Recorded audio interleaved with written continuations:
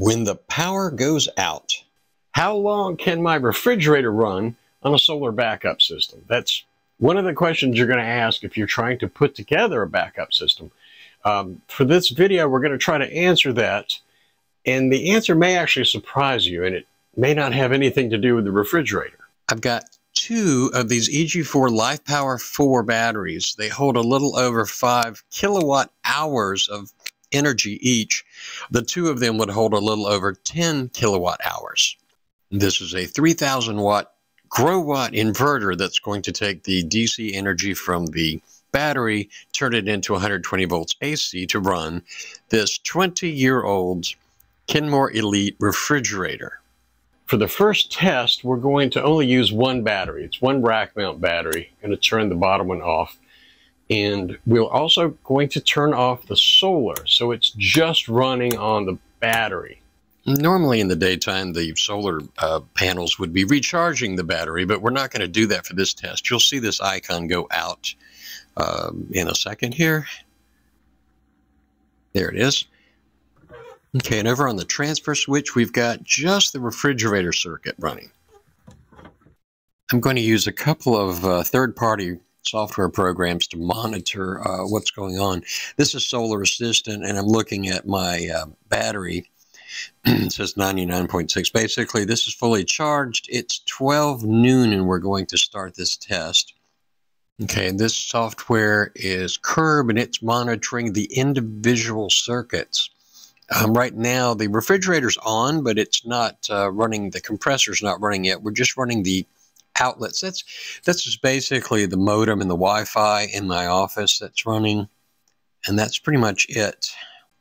Okay, now we just jumped up to 150 some watts, which means the compressor in the refrigerator just kicked on. So let's go in and let's see, the refrigerator's pulling about 138, 140 watts when the compressor kicks on. And it runs for a little while, then it turns off. I think it's about 20 minutes to 30 minutes each time. Okay, these light blue areas right here are the car charger running earlier today, but we're not going to run it anymore during this 24 hours of this test. Okay, so remember, we started at noon. We're going to jump forward to midnight. Okay, these blue areas you can see each time that the compressor kicks on and runs from 20 to 30 minutes, and then it's off for about a half an hour or so. Okay, and now the battery is down to 67%. So that's what we've done in 12 hours. All right, let's jump to the end of the test. So 24 hours, we're going to 12 noon of the next day, and the battery's now sitting at about 34%. So we've used about 2/3 of our battery, and we have about 1/3 left. Let's jump over to the Curb app just for a second. Okay, and we're looking at it over 24 hours, so you can see all the times the compressor kicked on and off. Right here is probably the defrost cycle kicking on in the middle of the night, and it kicks up a little higher wattage just for a little while. This little surge right here is the coffee maker that's hooked to the same circuit as the refrigerator coming on in the morning. All right, I'm going to switch this from watts to kilowatt hours so we can see the amount of energy that we used, and I'm going to go to a week. Okay, so on Tuesday, we used about 1.47 kilowatt hours and 1.17 kilowatt hours for all the circuits, for the office circuits and the refrigerator. So about 2.6 kilowatt hours for everything over the 24-hour period. Okay, I'm going to round off all these numbers to just get a point across. Basically, this isn't going to be very precise because the relationship between the state of charge of the battery is not a one-to-one relationship with the amount of kilowatt hours that are remaining. The measurements that we took on the Curb app are not very precise and so forth. But I want to get this point across right here. We started out with the battery at 100%. And after we ran it for a while, we used about 50% of the power of the battery to run the refrigerator and the office circuits. But we've got another 20% missing here.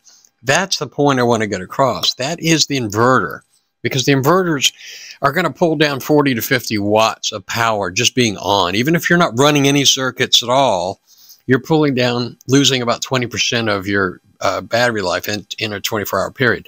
Now, when we run 2 batteries or more, that percentage goes down. So when I'm running 2 batteries, I'm only going to have a 10% loss. And if I were running 4 batteries, I'd only have about a 5% loss. Okay, we're going to run another test. It's about 8 o'clock in the morning. We're using both of the batteries, and the solar panels are connected again. So we're charging the batteries back up while we're running the circuits during the daytime. This is the normal way that the system should be operating. So the refrigerator is still running, but there's a lot more power coming in through the solar panels than is going out right now. Also, remember, this is the beginning of December. So we are in the shortest days of the year. We won't get as much power as we will in the summertime. Okay, we started this test at 8 o'clock this morning with the sun coming up. Now the sun is going down. It's about 6 o'clock. So we don't have any more solar coming in, but the battery's still at 98%. And we're going to jump to 7 o'clock in the morning the next day. Now the sun is just starting to come up. We aren't really getting but 1 watt of solar power right now. But notice, because we used the solar all day yesterday and we're running 2 batteries, we're at 79%. This is much better.